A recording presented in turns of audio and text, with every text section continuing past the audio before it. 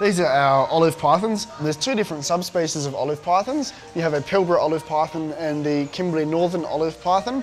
The Pilbara olive python is found obviously in the Pilbara region of Western Australia. The only real difference between the two subspecies of olive pythons is their location. The Pilbara olive python is classified as an endangered species and has a chance of becoming extinct. The Kimberley or northern olive python is still quite common and still quite readily found. Olive pythons are found mainly in the northern regions of Australia. And olive pythons are a very large snake, so they can grow up to 6 metres long. Olive pythons, being a python, they're not venomous, so they have no venom and they need to kill their prey by constriction.